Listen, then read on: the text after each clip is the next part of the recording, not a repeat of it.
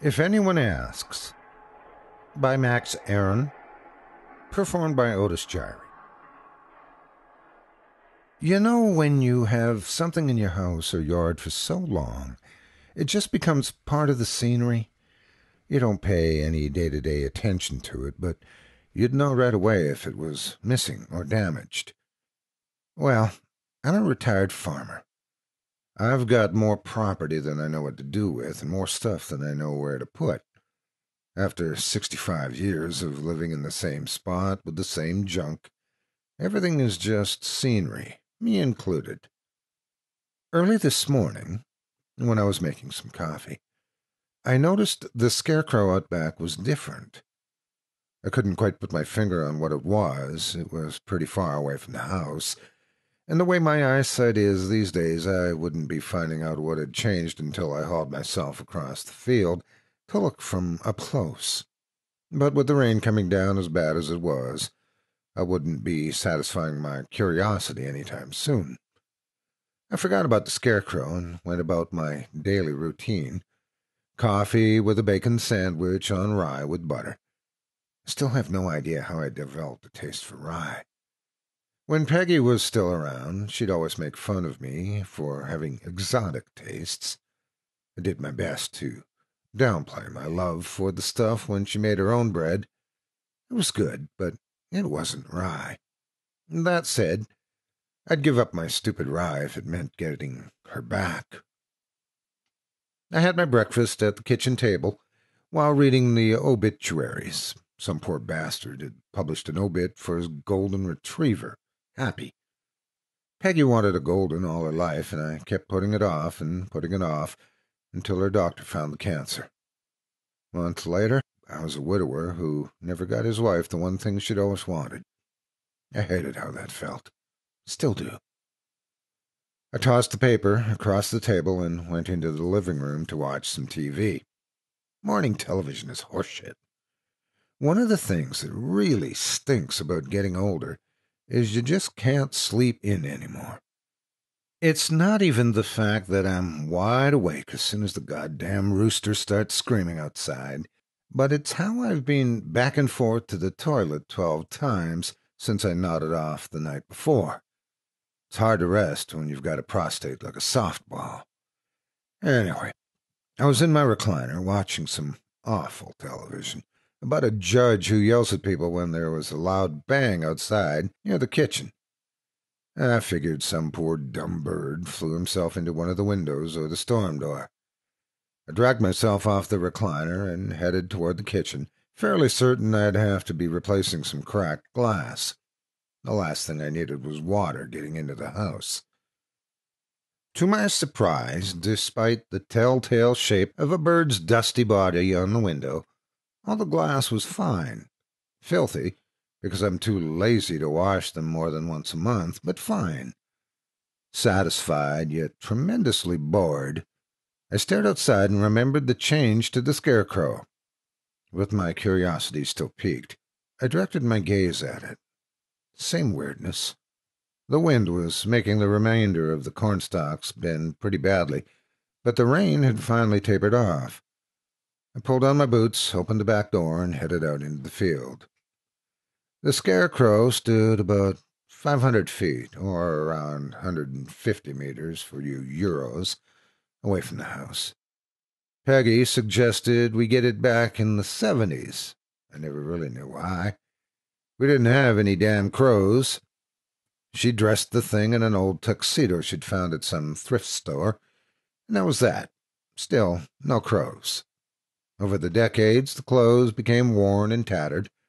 The tux was just scraps of cloth, but its cork or whatever wood body stayed pretty intact. That's why I got surprised when it looked different that morning. The thing was built like a tank. I couldn't see a damn thing as I walked through the field in the scarecrow's direction. Most of the viable corn plants were gone, but lots of crappy ones still grew pretty tall. I was soaked from the dripping stalks after just 10 steps. I figured I might as well keep going just to satisfy the diminishing curiosity and feel like I succeeded in doing something today. After a couple of minutes, I got to the scarecrow. It stood about 15 feet high. When I looked up at it, I felt like an asshole's asshole. Why did it look different? The wind had blown so hard it turned the body around, so instead of it facing front to the window, its side did. And if I actually got glasses when the doctor told me to, I would have seen that from the kitchen and saved myself a walk and a soaking. I headed back. I stepped out from the cornfield and went around to the front of the house. I'd forgotten to put away the motorcycle the night before, and I needed to make sure the wind hadn't blown it over. Once I saw the bike was fine, I turned and saw that the fucking storm door was shattered. On cue, the torrential rain resumed, further soaking me and pouring into the house. I was not happy. Blood-covered glass from the storm door crunched under my boots as I walked through the front hall. The thing that hit the door must have been huge. It left a trail of gore all the way into the living room. Whatever it was stunk so bad my eyes started to water. As I looked around for its corpse, I stopped in my tracks. The scarecrow, the pouring rain, and the shattered door were put out of my mind when I saw a dog standing next to my recliner. It was terribly injured to the point where I couldn't believe it was still alive. Loops of intestines clung to the floor, leaking putrid grease that bloomed outward as it spread over the hardwood. Its remaining fur, once yellow and some variant thereof, was matted with encrusted blood and other nauseating fluids. It looked emaciated. The flesh of its chest clung to its ribs like rotting shrink-wrap. Through the patchy fur by its neck, a massive infestation of maggots writhed and chewed at the meat, but still, somehow, the dog stood. When it saw me, the remaining part of the tail swung weakly as if it was happy to see me. Something clicked and my blood chilled. Happy. The color of the dog was definitely gold. I could see it now that I'd made the connection. I said aloud, "Happy?" And the ruined animal's tail wagged even harder. Its smell was incomprehensibly awful. Behind the odor of putrefaction, though, something else lurked. Something familiar and, dare I say, pleasurable. I told the dog to stay, assuming it would die from its injuries before I came back, and I walked into the kitchen. Happy, like all golden retrievers, disobeyed. He followed me, bowels dragging behind him. The other smell intensified as I got closer to the kitchen. I looked on the table. A loaf of rye bread sat on a cooling rack with tendrils of steam rising from its surface. My confusion was turning into frustration. Who the hell brought me a loaf of bread? Why is there a left-for-dead dog stinking up the house? My questions were answered when I felt a hand on my shoulder. I jumped a half-mile and spun around. In the same green dress she was married in, the same green dress she was buried in, was Peggy. Wisps of blonde hair grew from the desiccated flesh of her scalp. The empty sockets which housed the eyes I'd gazed into so often gaped at me. Then I knew. I embraced my wife with care. I didn't want to damage her. Then I released her and sat at the table, chewing on the best rye bread I'd ever eaten. Happy sniffed at Peggy, who knelt down, joints cracking like gunshots, and wrapped her arms around its rotting body. She pressed the side of her head against his wormy neck. I could tell she loved him.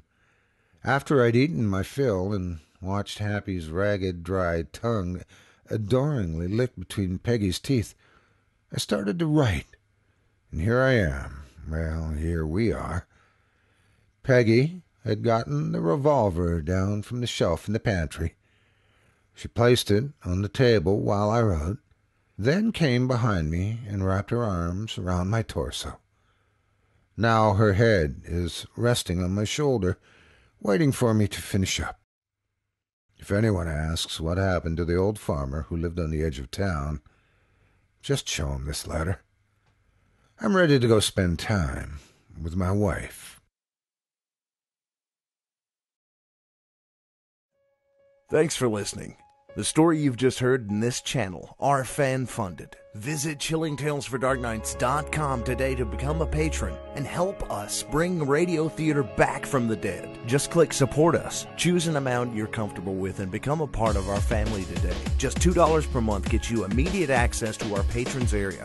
There, you'll find advanced new releases, our incredible archive of over 300 hours of productions, plus never-before-heard bonus material. Best of all, it's totally ad-free and in HD MP3 format. You get insider updates from our production team, the secret stash of streaming downloadable HD indie films, and you get to experience our patrons-only one-on-one live events, putting you up close and personal with your favorite performers, unscripted and unrehearsed. All of this and more is yours today, and all you have to do is choose your level of support. Go to chillingtalesfordarknights.com now and join us as we turn off the lights and turn on the dark.